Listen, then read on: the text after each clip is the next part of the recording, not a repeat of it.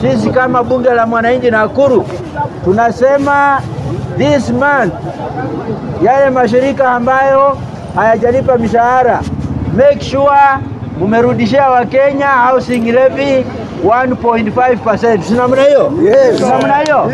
Warudishie Wakenya pesa ambayo imefanya nini?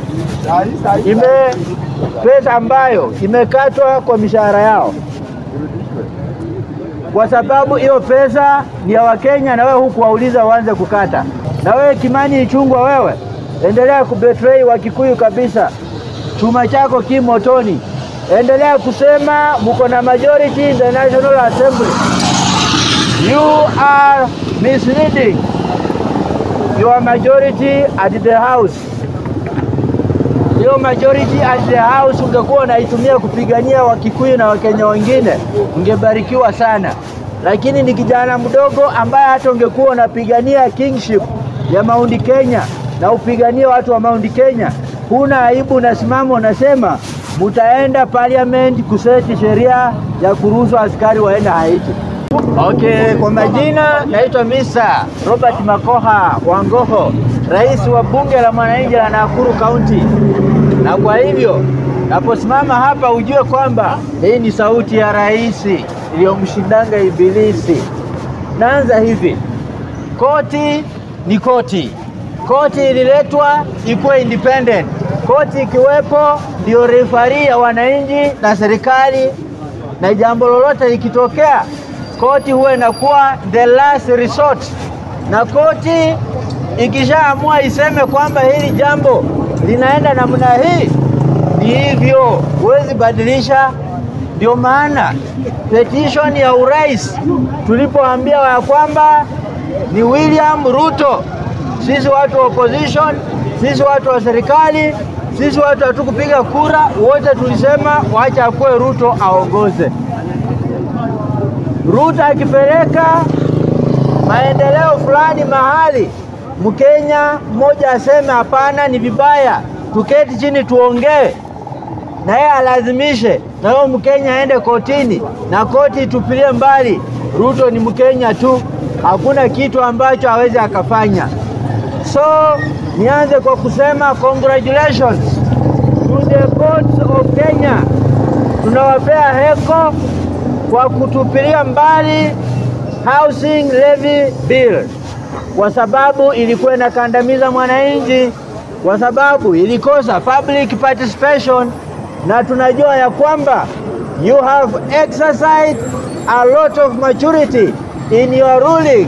Umetuonyesha ya kwamba hamuogopi mtu yoyote, hata Ruto mwenyewe hamuogopi, kwa sababu ni nyinyi ndio mlimweka hapo, kwa sababu Wakenya ndio waliomweka pale.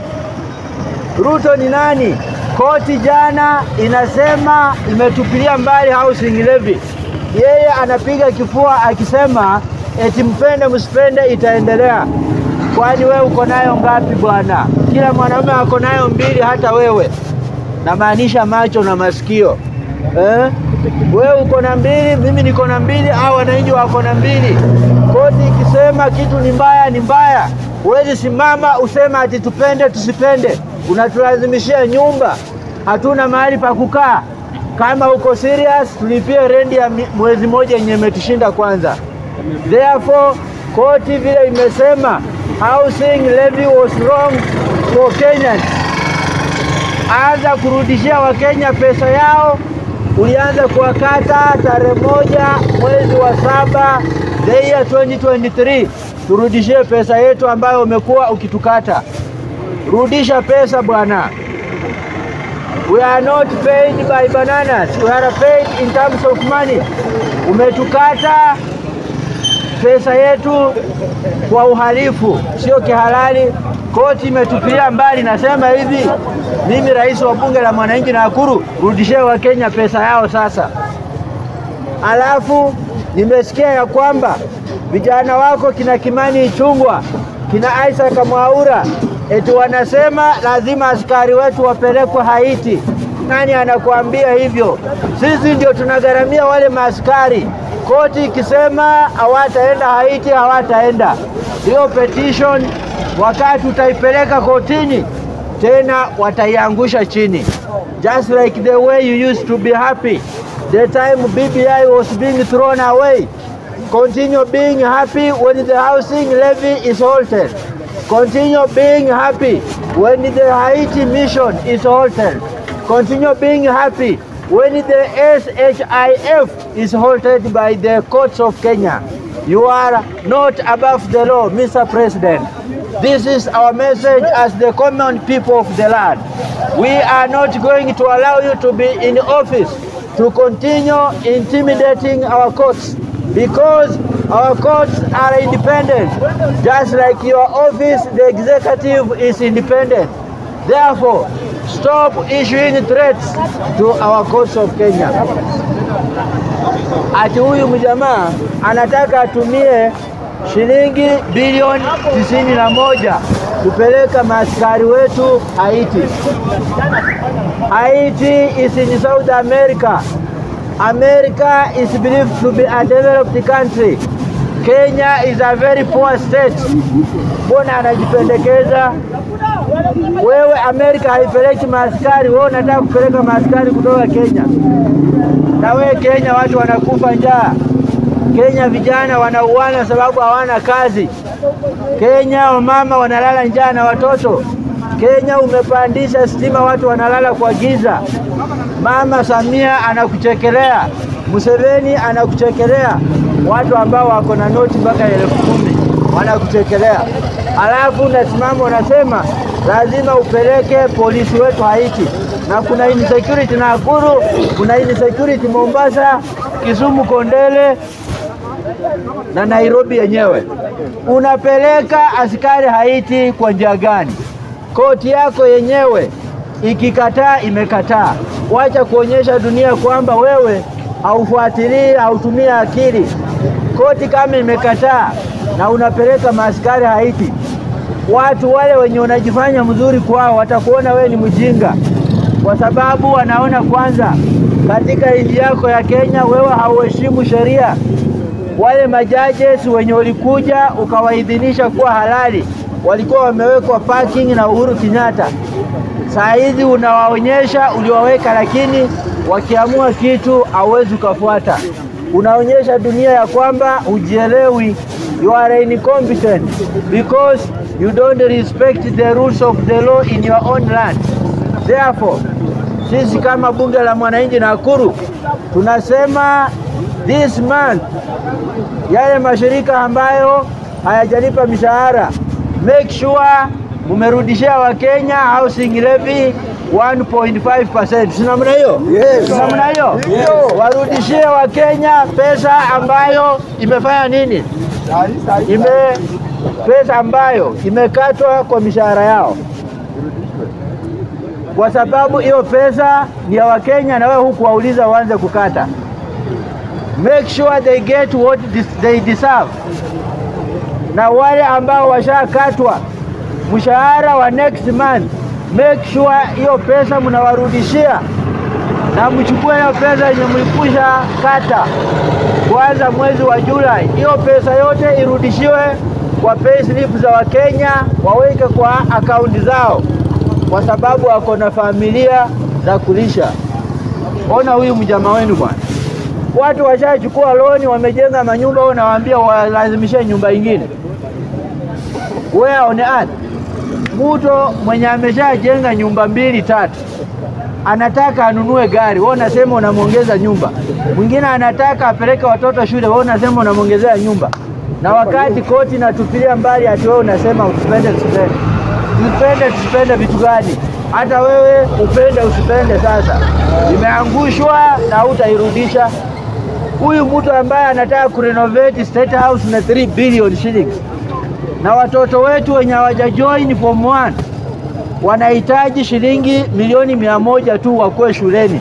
Watoto wengi sana. Huyu jamaa anapeleka wapi pesa? Unatuambia nini bwana? Unataka kurenovate State House na uko na maboma 10 Kenya. Hayo maboma 10 umeweka maaskari 50.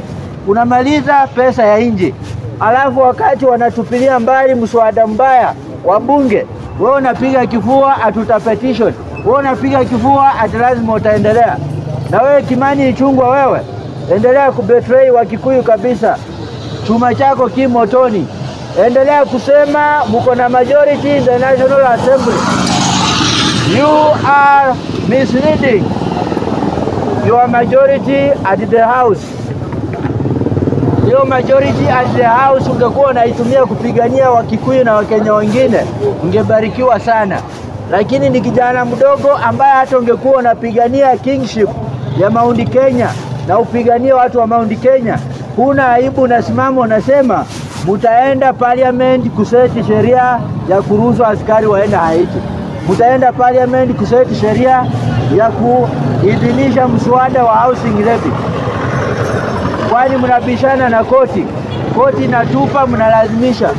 Nishasema msichana akikataa amekataa.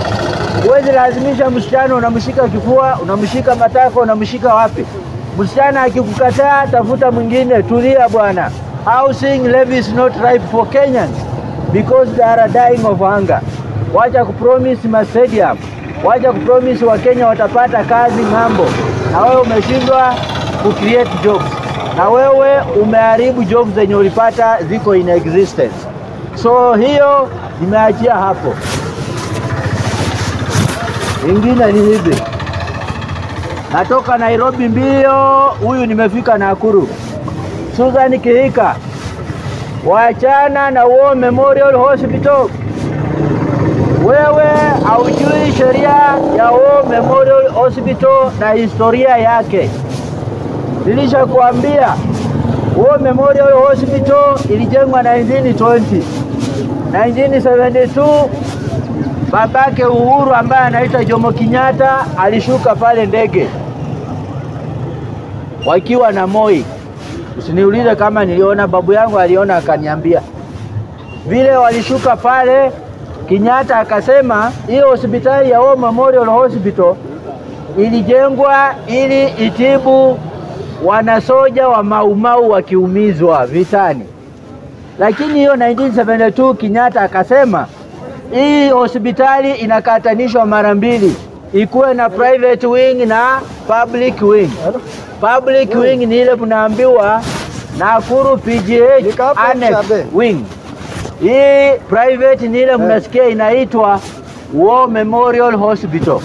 War Memorial Hospital ilikuwa list kwa 100 years. 100 years zikaisha. Tena directors wakaenda kotini na wakaenda wapi? Kwa Ministry of Land. Kwa Ministry of Land waliwapea haki ya kufanya leasing of the same property for another 50 years. Sasa 50 years zenye walilisi kwa Ministry of Land hazijaisha.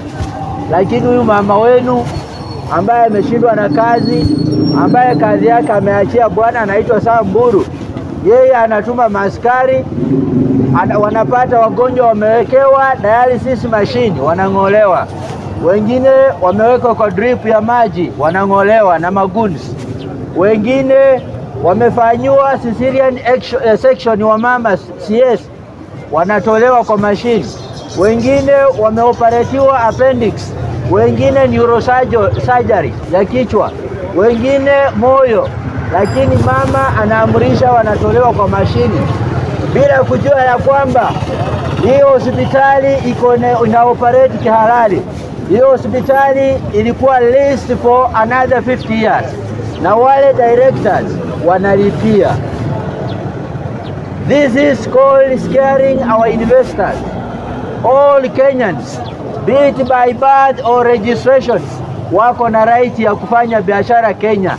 War Memorial Hospital tuko na records wamekuwa wakilipa hiyo lease amount on time vile waliafikiana na serikali na Ministry of Land. Ni makosa Susan Kihika anatuma askari wanavunja, anatuma askari wanafanya nini? Anatuma askari wanatoa wagonjwa wetu kwa madawa.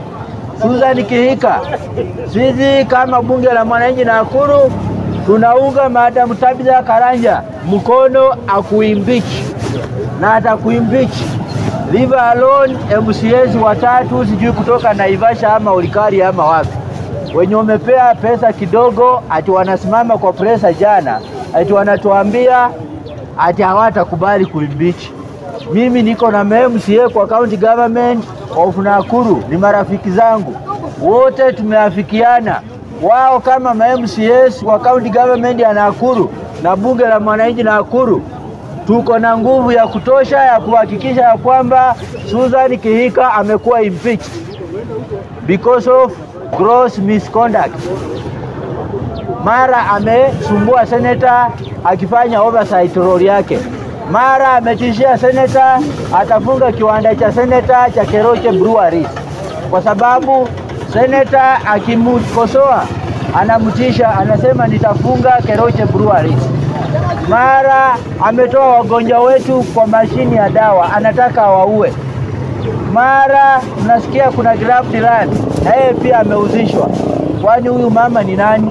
Na ameweka bwana kwa serikali, bwana ndiye ana control. Tunajua hizo dili zote mnafanya na bwana. Ati bwana asimame MP uko Rongai 2027. Mlitoa mtoto wa Moi mkisema ni mbaya. Mlitoa mtoto wa Moi, sasa hivi mnataka kutoa Chebor. Ati Sam Mburu aenda huko atakwe na. These are what we call misguided, misdirected initiatives. Umeshindwa kufanyia watu wa Nakuru kazi ambayo inaonekana Nakuru County ni Bwana Kenyan'S ameifanya. Sisi kama bunge la mwananchi Nakuru tunasema hivi, 2027 Kenyan'S rudi kwa uwanja, tutakusupport. Kenyan'S rudi kwa uwanja, tukusupport, umalizie kazi ambayo ulianza. Huyu mama ameleta catwalking kwa kaunti yetu ya Nakuru. Huyu mama ameleta familia kwa kaunti yetu ya Nakuru. Na anatishia MCAs na anawahonga. Na anatishia senator akimwambia bwana hapa hawendi vizuri. Na hii ni mwaka ya kwanza. Huu mwaka ikifika miaka ya 3, huyu mama si atakuwa ametuharibia kaunti yetu ya Nakuru. Sisi kama bunge la mwananchi ni sauti ya mwananchi. Sisi kama bunge la mwananchi tunahakikisha sauti ya mwananchi wa chini imesikika. Na wewe Susan Kihika, ukiendelea hivi impeachment lazima ikufikie kwako nyumbani. Wacha vile unaona you are above the law and you can bribe the vote, the MCAs of our county of Nakuru. So wale directors wanaangaishwa na kesi iko kotini, mwachane na kesi imalizike ndio tujue kama wanafaa kutoka ama hapana. Lakini vile nimesema, documents clearly indicate that wale watu walipata War Memorial Hospital kihalali. Therefore nobody should try to remove and evacuate them. Nobody should put the lives of our patients at War Memorial Hospital at stake. Mtu anaishi Nakuru ana haki ya kwenda hospitali yoyote. Anaweza enda hospitali ya kibinafsi ama aende hospitali ya kiserikali. Na wale investors wameinvest kwa biashara kama hizo, tunawaunga mkono kwa sababu wameandika vijana wetu. War Memorial Hospital imeandika madaktari karibu 150. Hao watu wakiacha kazi wao nataka waende wapi? Na wewe kwa kaunti umejaza watu wa kabila yako peke yake na watu wa familia ndio umejaza hapo. So Madam Senator Tabitha Karanja, my name is Robert Makoha Wangoho. I'm behind you. Na tutasukuma huyo mama atoke kwa ofisi. Initiate that impeachment motion and we are going to push it to make sure that she steps down. We put in office a person who puts the interests of the people of Nakuru first. Taxpayer wa Nakuru anakuja wa kwanza. Sina mengi ya kuongea, sina mengi ya kuongeza. Hii ni sauti ya rais, hii ni sauti ya mwananchi. Asante sana.